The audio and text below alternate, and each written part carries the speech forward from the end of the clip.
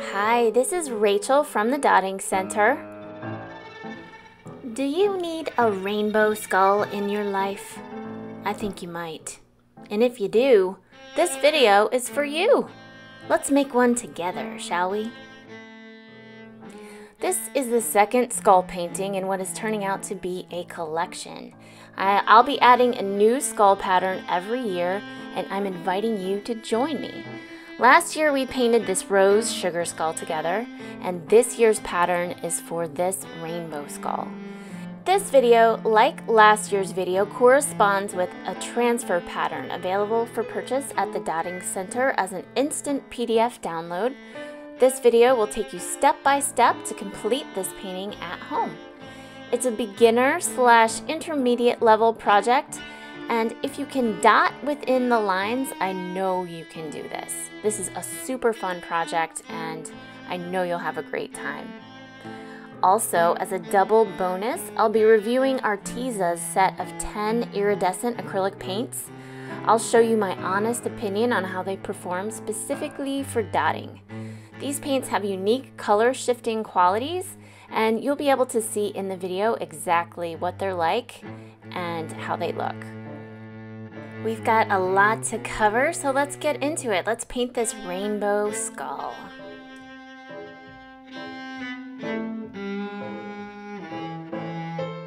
For this project, you'll need an 8x10 canvas, some transfer paper, the PDF download for the rainbow skull. You can get this at thedottingcenter.com or the Dotting Center on Etsy. As for the paints, you'll need some chalky finish black acrylic paint, rainbow acrylic paint colors. I'm using ARTEZA's 10 iridescent colors for this project, some gold paint, and some high gloss varnish for the finishing. For the tools, we're using nothing but the basics, just a set of dotting rods, stylus tools, and if you'd like tiny dots in your work, I suggest the 1/8" tiny silicone tools.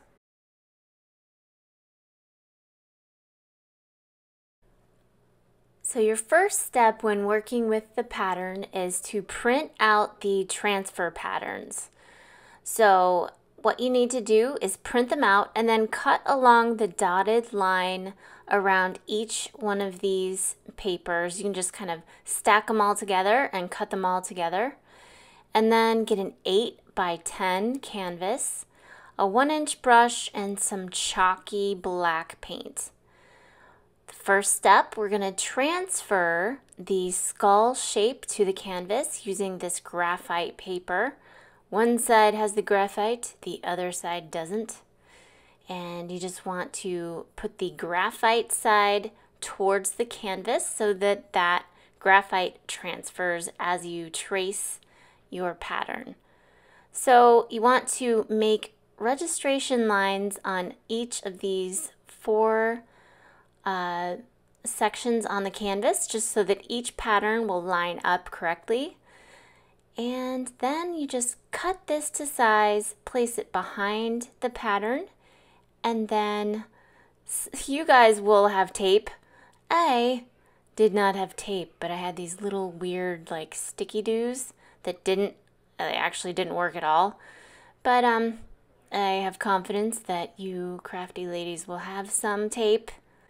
So yeah, you just basically want to trace along the edge of this skull shape.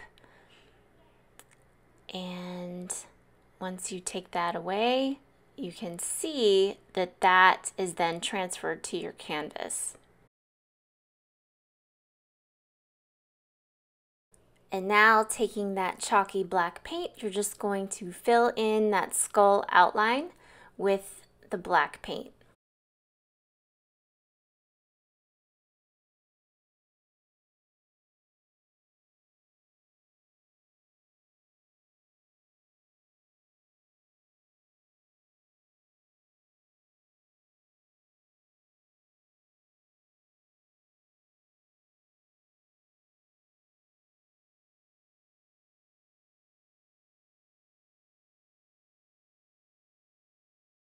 All right, so now we're on to step 2. We're going to transfer the guidelines using white graphite paper. And you could use your dark graphite paper, but the white shows up better for the camera, and that's why I'm using it. Now there's 2 sides. One side is shiny, and that's the side that has the graphite. The other side is matte, but it's very hard to tell. So you want to test out that paper before you use it, making sure that the graphite is facing the skull. And then to transfer, you just draw over each one of those lines. You can actually use a compass if you would like, if that's easier for you. There's a little dot. Everywhere there's a little red dot, you can use a compass. But for this video, I'm just gonna trace it with my hand. And as you can see, it doesn't have to be exactly perfect. You just want to trace over every line that you see, and that is going to end up being the guidelines for your dots. Now once all the lines have been traced, you can remove the paper, and there you go. Here are all the guidelines that you will need to start adding color, which we will do next. Now for this project, as promised, I'm going to do a review of ARTEZA's 10 iridescent colors. They have a set of 10 different colors, and they sent me this box to give my honest review, and I'm happy to share with you what I found. Now this is a nerd alert. This is my swatch binder. And I've swatched out all the paints that I have, and this is how ARTEZA looks. So it's a transparent acrylic paint. It looks great on both black and white. It has an interesting consistency. Does it work with bottles? Yes, but so it works well with designy type elements, but when you start to get larger dots, the dots tend to shrink and kind of sink in the middle. But a little bit of gel medium fixes that. Now, without pouring medium, you'll see at that top row, that is how it is straight out of the bottle. If you add pouring medium, you can flatten out your dots, if that's what you prefer. As you can see, it's kind of a medium body paint. It gives you peaks, but then it settles down a little bit. One amazing thing about this paint is there are no strings. A lot of times metallic paints are very stringy, and they end up snapping and giving you little tails as you pull your tool away. These don't do that, but they have a very thick consistency. But we'll get into all that later. Let's get started right in the center of the forehead with one big gold dot. And it's very important when you start adding these small red dots, you want to make 4 dots on the north, south, east, and west of that big dot. And then you just place a dot in between each one of those. And then you place a dot in between those. So you end up having 16 dots surrounding that gold dot.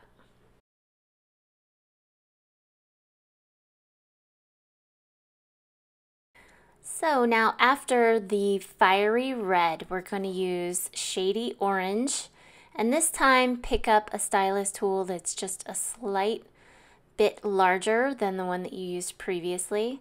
And with each dot, you just want to place it in between the 2 previous dots.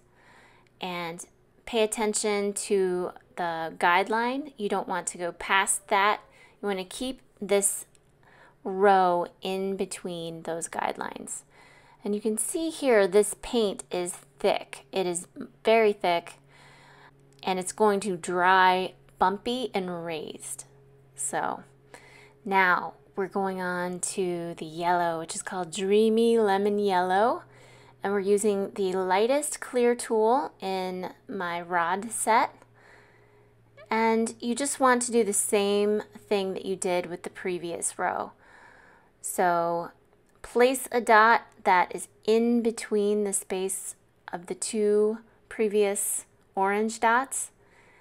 And now we're going to shift on over to green, shocking lime green. And for this row, you're going to use a tool size that's one size larger than the previous row. Now moving up a size in your tool, we're going to shift to Fairy Tale Blue. Now of all of the colors in this set, the blues, there are two blues, and I feel like they're so similar. I wish that they would have had a brighter, more electric blue, but you know, hey, they didn't ask me. So maybe next time. Maybe next time they'll add a nice bright electric blue. Oh, but now check out this purple. Look at how beautiful and bright that purple is. It's so, so pretty. It's got little mica flecks of like a blue, but it's just really vibrant and really, really nice. So in order to make this heart, you can see you just make two big dots and then you just squish them together. You get a stylus tool and you just kind of fill in that heart shape.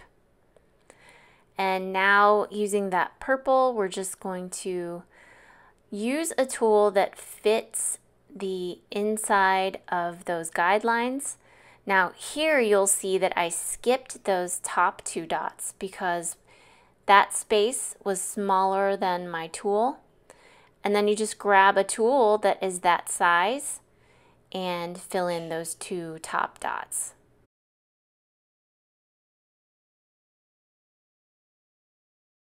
This is royal purple. Now this is super, super close to the fairy tale blue. And yeah, I just wish that the blue was brighter. I think it would have made the rainbow a lot more successful. But I do like this color because it's almost like a silvery color. So you want to fill in that outside space, just making sure that you stay within the guidelines. And then we'll go revisit that section later.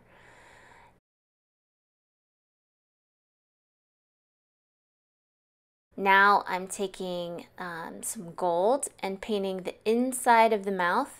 This is the color that's going to be the background color behind some a nice set of black teeth. So yeah.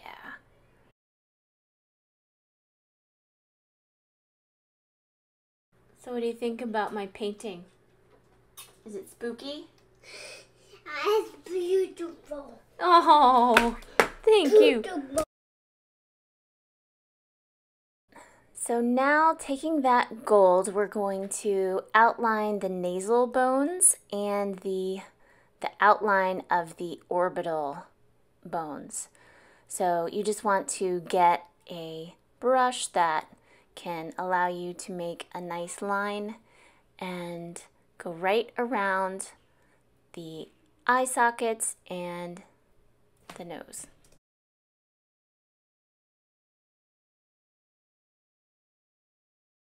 So now let's move on to the fiery red lips. It's very important that we get these two red dots exactly right, so that's why those two dots are outlined. And then you just want to use a tool. Now when I say use a tool that fits the space provided, dry fit your tool to that space if you're not sure. So basically, before you go into any new section, before you put paint on your tool, just take it and place it right in between those two guidelines and just make sure that it fits.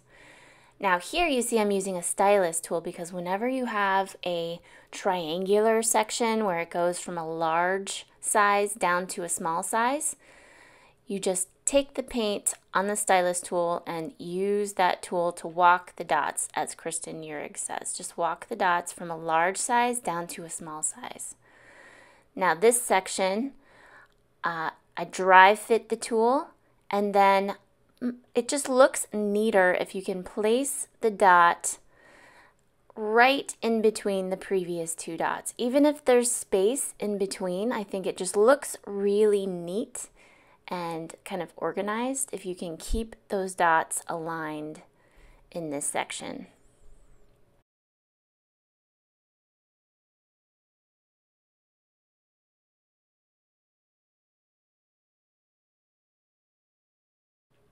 So here you can see how thick you can apply this paint.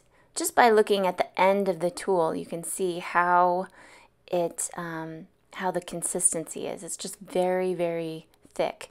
One of the things that I love about this paint is not only can you use it as a thick dotting paint like this, but you can use it as a transparent glaze over other colors for like a luminous shimmery effect.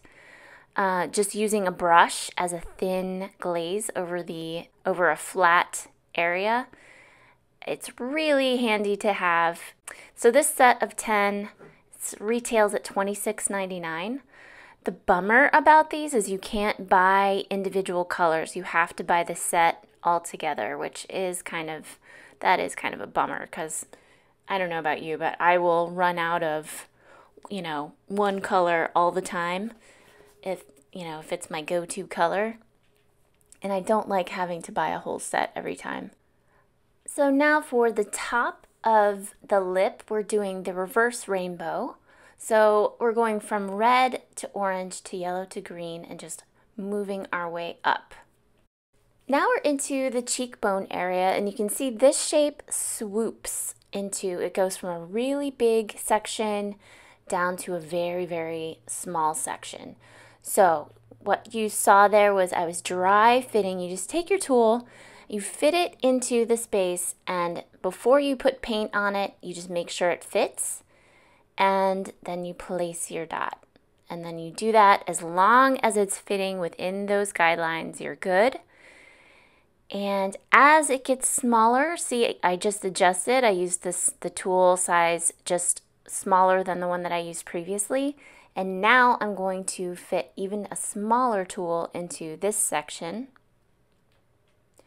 And then as that section tapers down, I'm going to switch to a stylus tool where I can apply the smaller dots all the way up that shape so that it connects up with that heart. Now, this next color I completely fell in love with. This one is Glowing Peach. It's pink with little peach mica flecks, so it actually has it's mostly pink, but it shines with this gold peach color, and it is fantastic. This is a really, really cool color. And I can guarantee I'm going to use the heck out of this color. Look at how it dries. It's just it's so nice. So now we're going to go along the outside edge of these orbital bones with a little bit of the black. And this black is, what's it called? It's fancy black.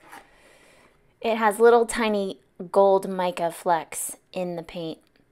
And we're just going to make kind of a dotted edge around the eyes, kind of like lashes. And it also, if you're not confident with your line making skills, this is nice because you can hide the edge using dots. I do this whenever there's an edge that I'm not really sure looks really great. There's not a nice transition. It's not super crisp. You just add this, and it's kind of like a textured effect around the edge, and it hides any boo-boos. I think it looks pretty cool. Now we're going to use a stylus tool just to connect the nasal bones up with that heart shape, and we want to make sure that these dots are aligned really well, because if they are off, it's really noticeable because it's right in the center of your piece. Now we're moving on to shady orange. And this is another section where you'll have to switch out your tool size. So you're going to want to go right around those orbital bones and connect up to the top.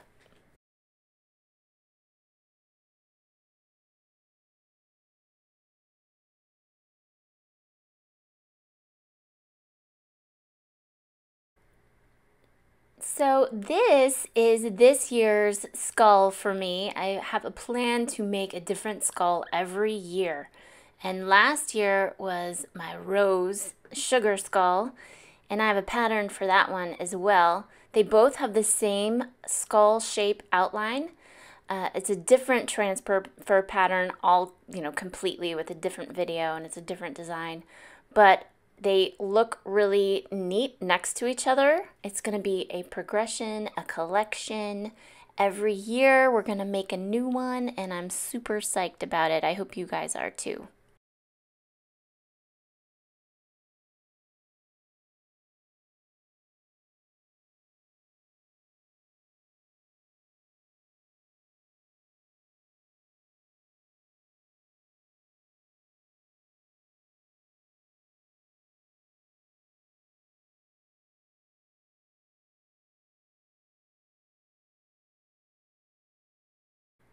So here we are at the top of the skull. We're going to finish this section now. We're just going to fill it in with more tapered shapes of rainbow, going from orange to yellow, green, blue, and purple. And we'll finish that section.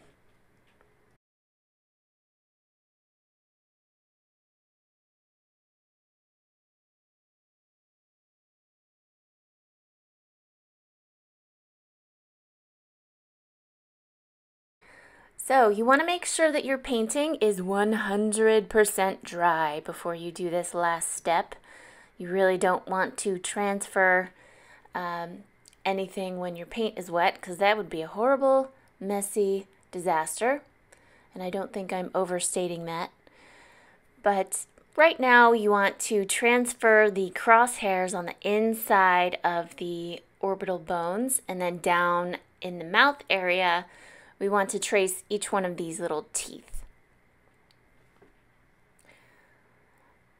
Now, I did learn something here and I want to share it with you. If I had the choice to do this over again, I would use the white transfer paper rather than the graphite, and I'll show you why.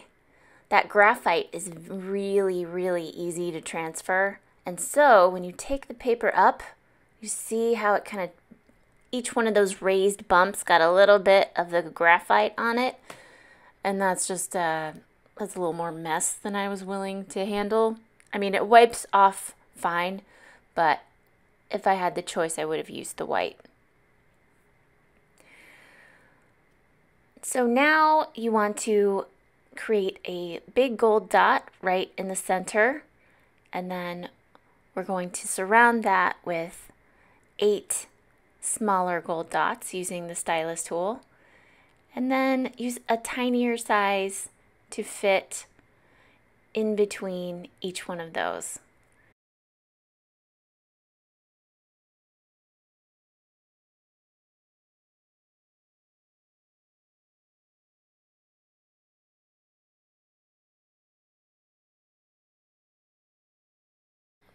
Now we're moving on to the teeth, and the camera really didn't pick up the outlines of the teeth, but you can clearly see them. I think the background was just so shiny it didn't register to the camera. But this section, you just take your stylus tool and fill in each one of those little twofers. Very satisfying. Now we're moving on to the heart right in the center of the forehead. We're going to use 2 dots of fiery red and then use a stylus tool to connect the two into a heart shape.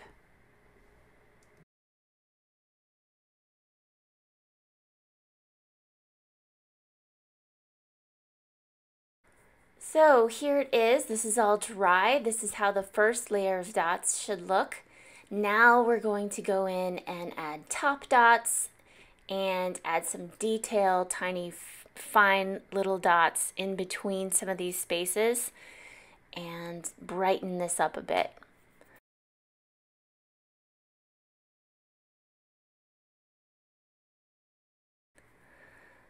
So usually what I do when I select a color that goes on top of a different color, I'll either pick the color that is next in line, whether it's darker or lighter.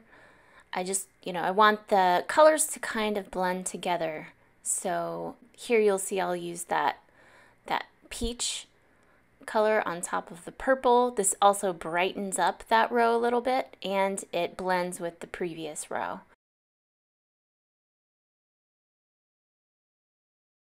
So here you'll see this white color. This is playful pink. This is basically like an interference pink. So it's clear with a little bit of pink and blue flecks in it. It's really, really pretty.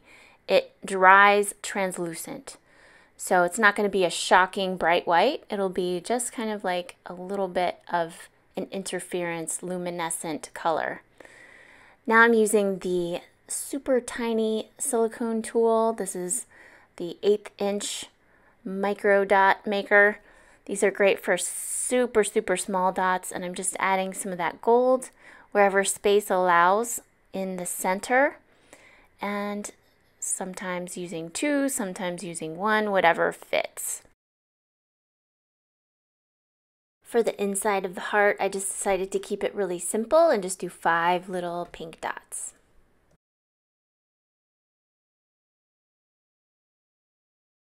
So now once my dots are all complete, I'm going to go in and finish the edge with some golden paint, iridescent bright gold.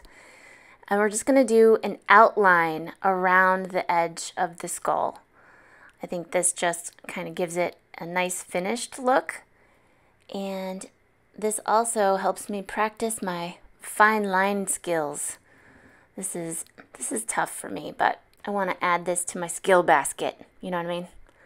So I think the way to do this, I think it gets a straighter line if you can push the bristles flat down rather than just using the tip of the brush. I think that is the secret.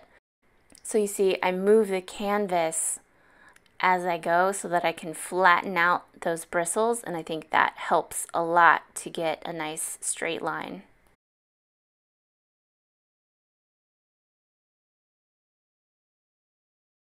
So see how that just kind of finishes it off? It gives it kind of a nice little finished edge. So now we're going to go through and remove all the registration marks on the canvas. So now everything is 100% dry. You can see the texture of the dots. They're nice and bumpy. And now we're going to go through and take a wet cloth and just remove the guidelines from the transfer paper. Make sure everything is nice and clean and ready for the varnish. So to finish, I'm using my favorite Liquitex High Gloss varnish. Just gonna pour some right in the center and kind of move it all around.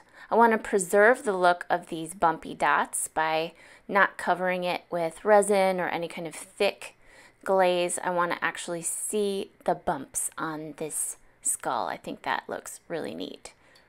Now I have an alternative ending for you. There's a different kind of finish that I did for my previous rainbow skull. Now I will say resin is not for everyone, and oh boy, do I recommend reading about it first and researching it. It is kind of tricky to deal with, but boy, nothing else gives you a thick glossy glaze like resin does. So I thought I'd show you how to do this if you want to attempt it.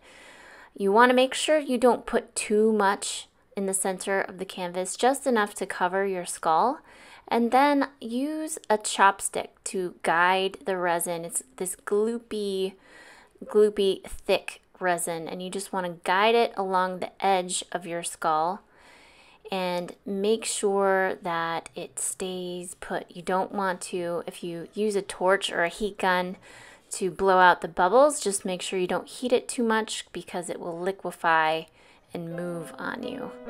But that's how you do it. If you liked this video, hit the like button and subscribe to my channel because I have more fall decorating ideas to come. And as always, you can visit me over at the Dotting Center for any dotting tools or supplies that you might need. Thanks again for watching. Until next time.